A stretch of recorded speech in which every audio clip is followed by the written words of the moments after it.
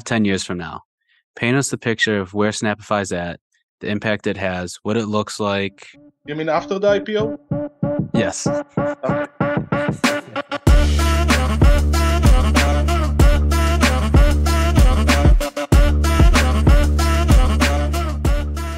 What's going on, everybody, and welcome back to the next episode of the Next Big Thing podcast. Today, we welcome on Ran Rahav, the CEO and co-founder of Snapify, a company redefining professional photography and allowing users to snap more and edit less. So with that being said, Ran, thanks for your time. Welcome on the podcast. Thank you for having me. Excited to be here, and I'm looking forward to this session. Yeah. So tell us a little bit about Snapify. Tell us about your company. Sure. If that's okay with you, maybe I will start with the clip. I will share with you our company clip on WeFunder page. Then I will explain about the company and we'll take it further. Is that okay? Perfect. That sounds good. Cool. So here it is. So this is our WeFunder campaign. Can you imagine life before Netflix? Physically going to the store to return the movie the next day? With today's video streaming services, it seems like a distant memory, right? But when it comes to professional photography, it seems we're still stuck in the 90s. This is where Snapify AI comes in. Just like ChatGPT is disrupting content creation, Snapify AI is revolutionizing professional photography. In a world where everything is delivered in a fraction of a second, I was shocked that nothing like Snapify AI existed. It was clear to me that Snapify would be a game changer for this $15 billion available market that is so desperately asking for change. We realized that there is a real need to redefine the post-photo shoot experience for photographers to make it faster, more secure, and effortless. That's what AI is all about. And this is what we're doing here at Snapify, delivering perfect experiences in a snap. Snapify AI is the first all-in-one AI-powered solution for professional event photographers. Our intuitive suite automatically backs up, filters, edits, and creates a web photo gallery during the event in real time, cutting the post-shooting editing process down by 90%. By 2025, the professional photography market is expected to reach more than $53 billion. With over $600 million revenue expected in 5 years. Imagine being one of the early investors of these AI companies, helping the world run better, faster, and much more efficiently. Well, now you can with Snapify AI.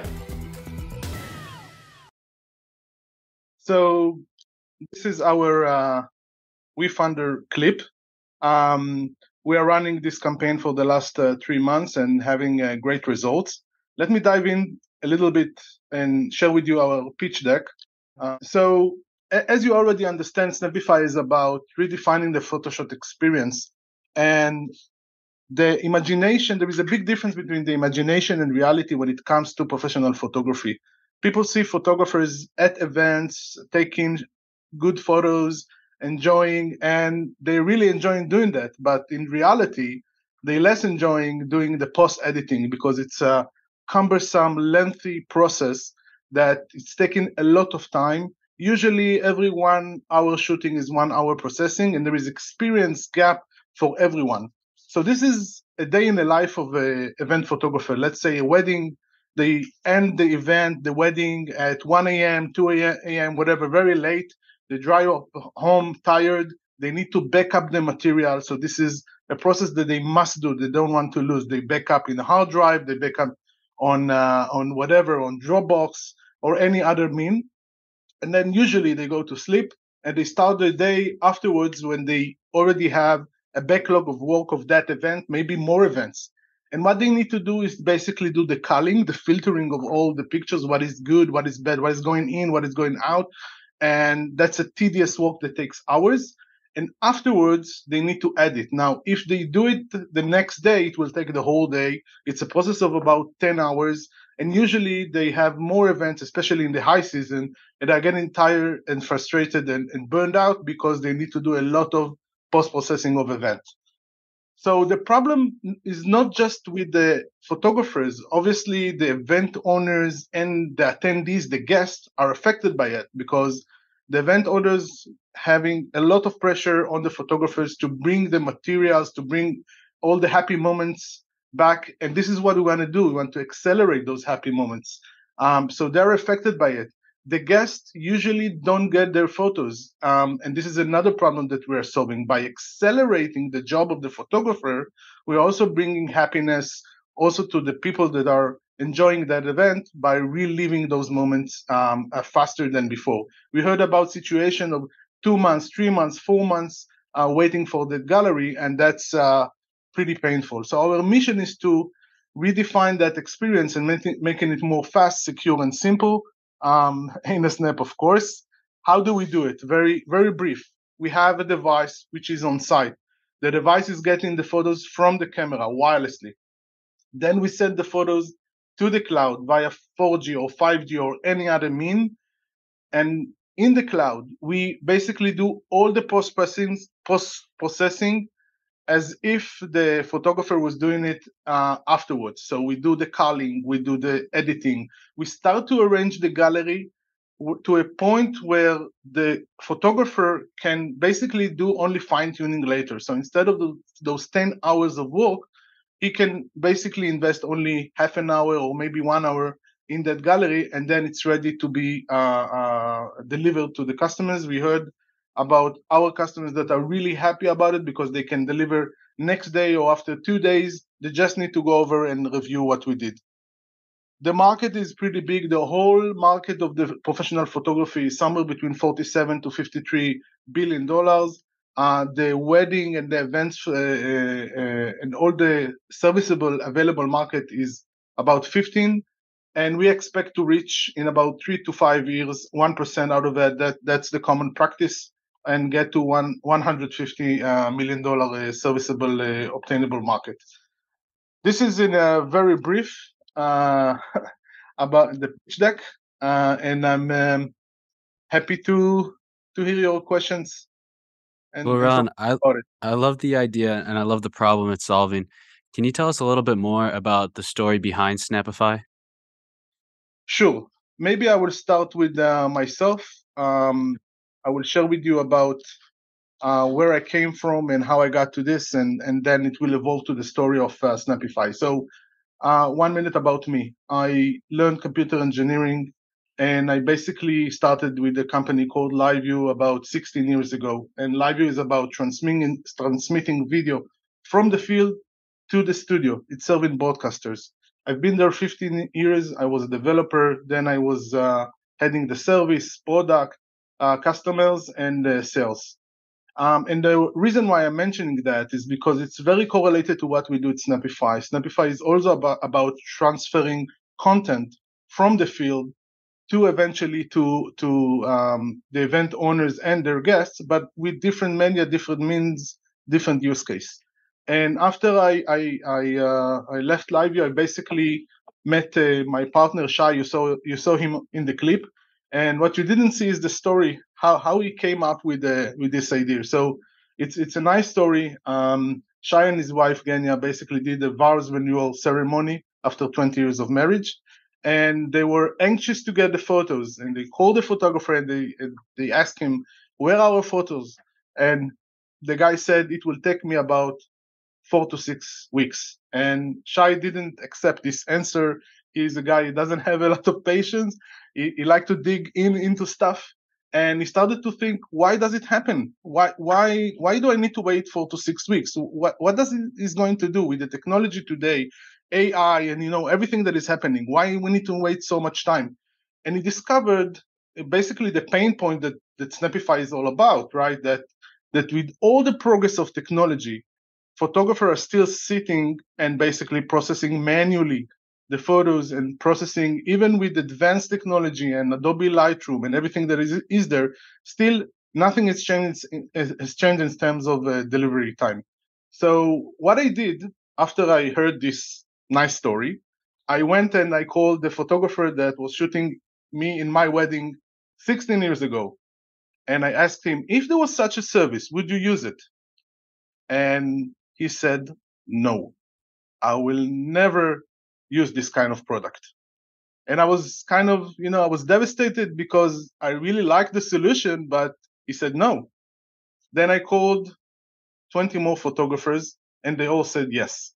So I understood that 1 out of 20 probably will not be our customers, at least at the beginning, because there is a lot of people that are used to kind of flow, and that's okay. But those other 20 are potential customers. So I started working, I joined the Shy, and we start to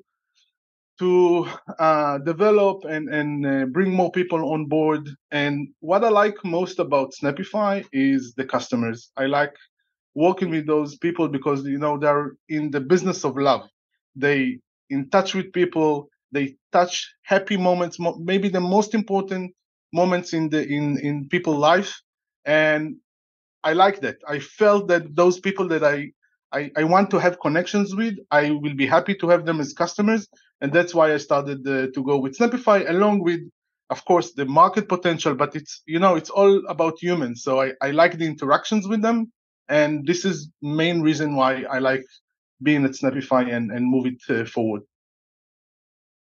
It's interesting. I don't know much about the industry, but to know that these professional photographers are capturing the most beautiful moments, yet you have to wait 4 to 6 weeks, probably at minimum, sometimes at worst, like 4 months. That does seem a little strange. Why do you think the professional photography industry has such an outdated workflow? That's a good question. I think that I wouldn't say it's not a niche, but it's not a huge industry, and there are different type of photographers and different type of photography. So there are niche solutions for different parts of the workflow, for different parts of photographers. And what Snapify is about is taking the whole workflow from what I like to call glass to glass, from the glass of the photographer to the glass of the last attendees. And no, there is no solution that is taking it from the first mile until the last mile, glass to glass. There are many micro solutions that are dealing only with culling, only with editing, only with backup, but there is no solution that taking the whole flow. And I think one of the reasons that first of all, it's hard. We are a multidisciplinary company that is dealing with hardware, wireless, cellular, web application, mobile application, algorithm. There is a lot to do, and it's hard to take. I think this is also one of the reasons when there are niche solutions for niche for a sector of photography, but not the whole workflow. So, Ran, I want to get into the product itself. For anybody that knows, editing is a very particular process for event photography, and it takes a lot of time. So, can you walk me through your artificial intelligence and machine learning process and how you put that together? Sure. So, first of all, there is the first mile. This is also a challenge. We get the photos from the field to our cloud. I can talk also about that maybe later. But once we get that in the cloud, first of all, there are a lot of options. Other solutions that are desktop oriented, you need to bring the material to the desktop and run it and to give the update. Once you have it in the cloud, it's easier. We can use many services, and we develop services. Now, the AI specifically, now I will answer that. The AI is focusing on two main domains. The first one is what is called culling, which is basically differentiating between the good ones and the bad ones. And the second one is the editing. Let's start with the culling. That's a tedious job, going over 5,000 photos after a wedding and decide which one is good, which one is bad.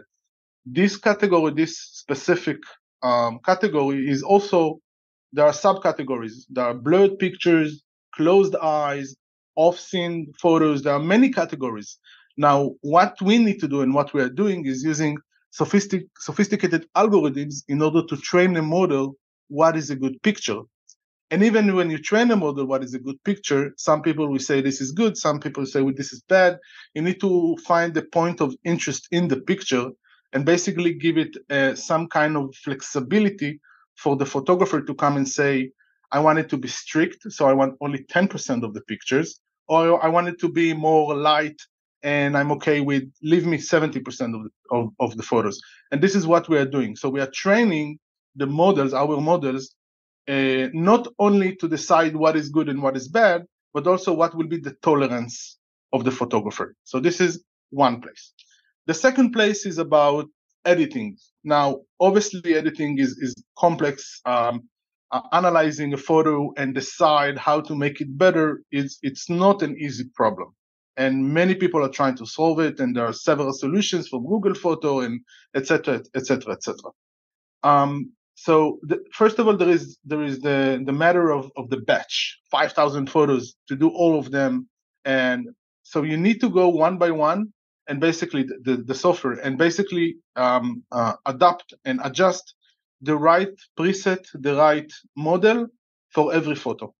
And that's also done by training. So what we do basically is to go over a lot of data set and train our model to decide according to the conditions, the light, the venue, the type of the event, what is good and what is bad, and how to basically transform this picture from decent condition to a good condition. It's all about training, and this is why we invest a lot in data set and having a lot of events. And the more we will have, the better we will be.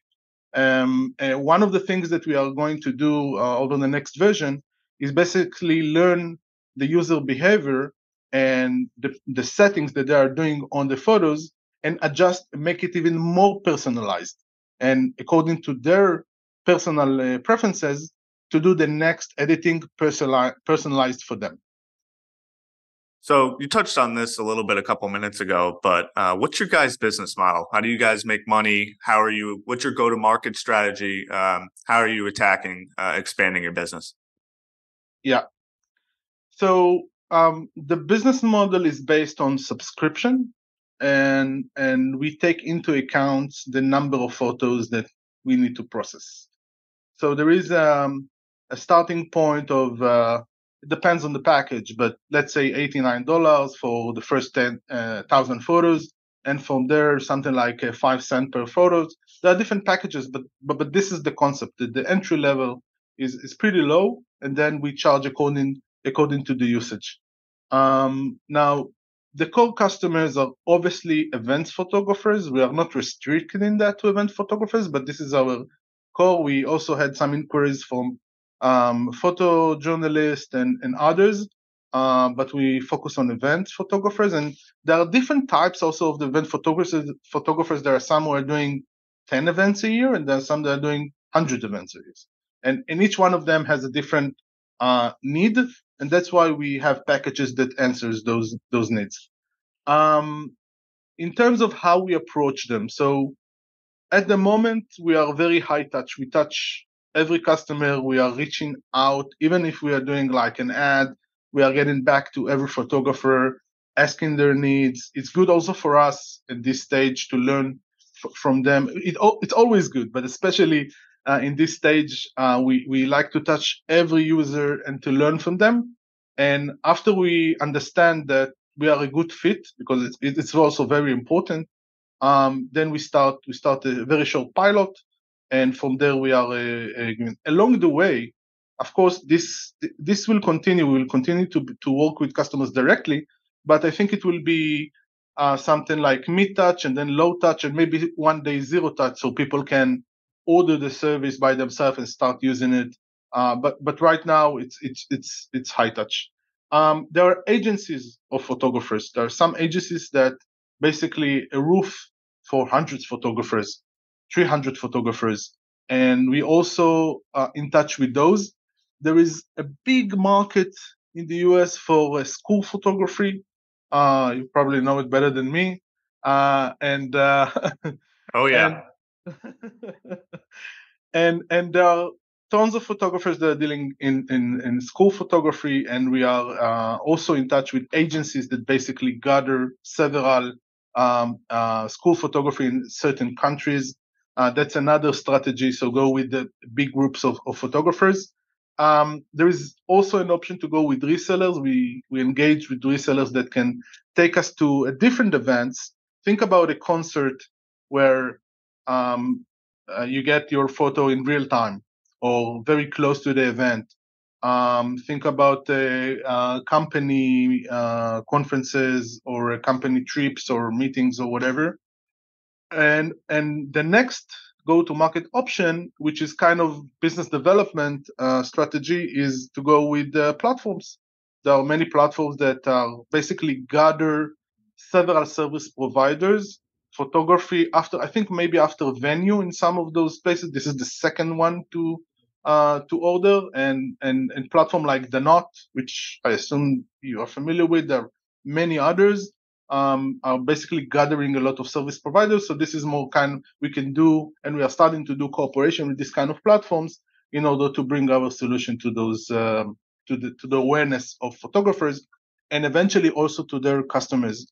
One thing to mention is that the photographers obviously are the first layer, our core customers, but their customers are also our customers. We want them to be pleased as well, because we want them eventually to get the photos via Snapify Suite, via Snapify Web Gallery.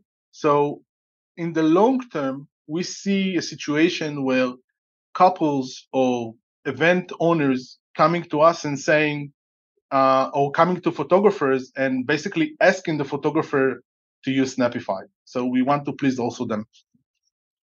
So I want to go back to something I touched on 2 questions ago. You say that Snapify cuts the time for event photographers by 90%, which sounds like an incredible efficiency booster for them. But the product has to necessarily meet the type of product that they would want to build themselves without the product. So what is the feedback you've been receiving from event photographers as to how well the artificial intelligence and machine learning is generating images, and what's the feedback you've been receiving from them on that front? Yeah. So most of the feedback is very positive and supporting the concept of all-in-one suite that takes the whole workflow from end to end. Of course, there are many improvement requests in different parts of the workflow. Now, interesting fact is that if you will interview 100 photographers, you will get a lot of different answers about what is important to each one of them. So to some of them, the backup in the real time is very important. To others, the culling, the filtering is very important. And for others, the editing. And I think it's related to the pain point that they have. So the feedback that we get is really depends on what is important to the photographer. And so if it's about the real time and the backup, so they want to do it faster with bigger files, like raw files, which is more hard to deliver because of the size. This is one thing. If it's about the culling, so they want more categories, not just blurry and closed eyes. So they want to have their specific filters, and we are working on some of them. And if we are talking about the editing, that's of course the whole world. Each photographer is basically also a kind of an artist, right? They're dealing with an art. So of course we get feedbacks about, more exposure, more lightning, different color scheme, and these kind of things. And we are addressing that by giving them the tool in our suite to do it by themselves. And as I mentioned before, we started to learn their behavior in order to serve them better. So yeah, that's wrap up the main feedback. Now, I saw that Snapify has a patent pending technology. Can you tell us what makes this technology so special and why it will give Snapify a competitive advantage against its competitors? Yeah. So first of all, and I keep saying it, I'm sorry that I'm repeating that, but again, the end-to-end, the ability to keep it all in one place, that's very important, because it's enough that you need to do download and upload to a different platform. That's alone can take days, not because it really takes days, because they don't have time and they forget to do it, or they have other jobs to do. So the one place for all, that's one key differentiator. The second is that we are quite unique, that we are dealing both with hardware and software. the ability to take the content in real time and do something with it in real time, that's a concept that doesn't exist today. I mean, as I mentioned before, there are many products that are doing, but it's after the fact. If you do it live during the event, the potential is endless. Imagine a situation where you go into a wedding, you scan a QR code, you give your consent to recognize your face, and you start getting your photos during the event. This is something that you cannot do with post-processing. You can do it only if you do real time. So the real time here is a big differentiator, along with the whole suite that takes from glass to glass, from the camera to the last attendees. So with that real-time processing, this is just more a question of curiosity, but will the customers be able to pull up the app, see the pictures, and then tell the event photographer, hey, I really like this picture. Can we get some more of these types of pictures? And then they're also getting more value because they're getting what they want and they see immediately how the picture turns out. I tend to believe that this kind of feedback will be more from the event owners. I find it hard to believe that it will be from the last attendee because, there can be thousands of people in the event and it will be hard to manage for one photographer to manage all the feedback from everyone. But for sure, and we started to work on that, the event owners should then give feedback to the photographer. I like that more, I like that less, maybe give me more pictures similar to that. That definitely something that we will have. So I want to pivot a little bit and learn a little bit about your entrepreneurial journey. What would you say is your biggest motivator to be an entrepreneur? It's not easy every day. There's a lot of problems I'm sure you deal with daily, weekly. What's your biggest motivator? There are a lot of a lot of things that motivate me in this journey. I think, first of all, you must have a connection with the product. If you don't have it, it's very hard to get up in the morning and do all this hard work if you don't have emotional connection with the product. So given my background in live view, I'm already familiar with the domain of bringing content from one place to another. And as I mentioned before, I really like, although I'm quite new, only 2 years to the domain of event photography, I really, really like the customers and what they bring to their customers. So I'm really connected, and I think that's really important. The second thing is about building a team. That's something I always like, and when you are doing a venture like this, when you go and you're entrepreneur and you are leading a company, it's hard to find talents and it's hard to find people that you like working with.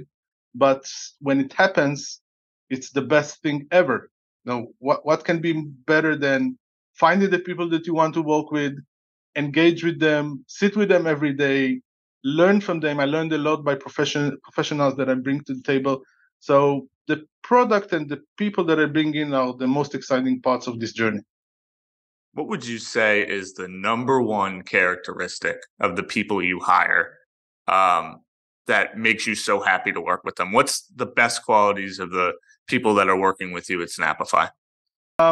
So what I'm looking at people is about being authentic and open with me. So I like people that are direct and come and say if they cannot do it, they come and say. If they don't do it on time, they just come and say it. And I like this authentic people. And in second in place is about being professional. Even if they are very nice to work with and they are very authentic, I need them to be professional and deliver. And those are the two main things that I'm looking at people. Now, talking about building a team to achieve something special, you were an executive at LiveView, and it went from 0 to a $500 million acquisition. What were some of the key takeaways you took from that experience, and how are you implementing those lessons into Snapify today? Yeah. So yes, I started at LiveView at the early days 2006, and as someone who just started in the industry, it was very hard for me to see how things are eventually happening and combined to a real product, to a real process. It's very hard when you are not familiar with the process. You think it's hard. I'm not sure it will happen. How they will make it work? I mean, nothing is working here, right? And why would someone take this product and use it? This is how you think when you are young, and you don't have enough experience in the industry. So I saw that happening, even if things didn't work and customer didn't like the product, or they returned it, or whatever. Eventually, you can do mistakes. You can take different paths. You can do even a whole pivot. But eventually, if you are consistent enough and you know where you want to go, then it's possible. So I think the knowing that even if there are problems, we will make it happen. That's the best lesson that I learned there. And does that just come from consistency every single day, just continuing to do it and continuing to have that belief, knowing that it will happen? It's just going to take time. Consistency and the right people. So also, when we do mistake, we also do mistakes with people. Sometimes people that are relevant for the first stage are less relevant for later stage. So they find different roles, different paths, and you have to change. You have to change all the time. So you guys are raising on WeFunder, currently raising capital. Can you talk about that raise, how it's been, and what you plan on using that new influx of capital for? Yeah, so it's live about 3 months. We are doing very well in different angles, from retail investors and angels and accredited investors. And basically, we are going to use this funding, obviously, for R&D. We are still developing the product, operations, because we do have hardware and some operation costs, and marketing. That's more or less how we are going to use it, and this is very encouraging and gave us a lot in order to do over the next few months. We are still raising. Obviously, we need to do more, but this is more or less how we are going to use it. And if we keep that pace, we will be in a very good shape. So I'm always curious about long-term vision. Sometimes in other interviews, people have put it as my crazy goals. But in connection to that, I was listening to an interview with Roelof Botha. He's the partner at Sequoia Capital over in Silicon Valley. And he has this question that he asks to in every investor meeting. And I think it's a really good question. So I'm interested to hear your answer. The question is, what is the scale of your ambition? What's the scale of your ambition with Snapify? Snapify will be the number one solution for events photographers. That's my ambition. That's a fantastic answer. And, I've always, in all of these interviews, I'm taken aback by people's mission, and you seem like another mission-driven guy. If you could explain your mission in a couple sentences, what's your mission with this brand? What keeps you, going every day?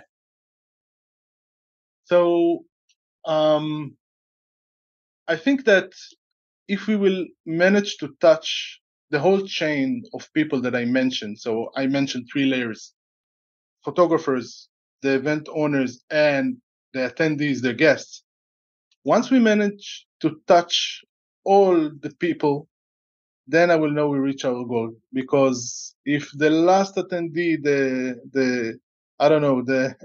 if a colleague from work is using Snapify in order to see the photos and share them later on, then we manage to penetrate the whole chain from the photographer until the last attendees. And this will be our win. And from there, we just need to duplicate it to all events in the world. The market is huge, and obviously the US is our main focus, but thinking about events in other places in the world, the second largest one is in India. Wedding there is about a week with maybe 20,000 photos. It's crazy. So there are so many places to develop, but to make it shorter and more concise, once we touch the whole chain of people that are related to the event, then we know we win. Now, I always like to ask this question, but 5, 10 years from now, paint us the picture of where Snapify's at, the impact it has, what it looks like, any updates, the vision from there. Just paint us that picture. You mean after the IPO? Yes. Okay. Okay.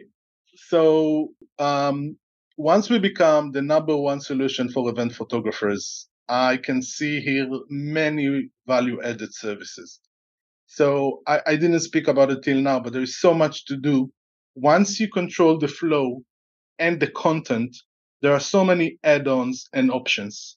For example, we can be the payment gateway for photographers. Why would they do it in a different place? If the content is already here in this platform, why won't they charge the customers via Snapify solution? We can connect on the other side to print, to do things that are in kind of similar to Shutterfly and have connection with the print houses and basically deliver also merchandise and physical albums and what I see in the future once we master the event photography is a lot of add-on and correlation with the first mile at the event itself and the last mile with the products that can be produced with all the great content that we will deliver. Well, Ran, I want to thank you so much for your time. I've really enjoyed getting to know Snapify, and I know we're going to follow its success. You seem like a very determined and mission-driven founder, which seems to be a common trait among our guests. But I'm looking forward to following your guys' success at Snapify. Thank you very much. We can't wait to watch the IPO happen. It will happen even sooner than it. Yeah. So with that being said, Ran, thank you. And for all the listeners out there, we'll see you next time on the next episode of The Next Big Thing. So long. Thank you very much.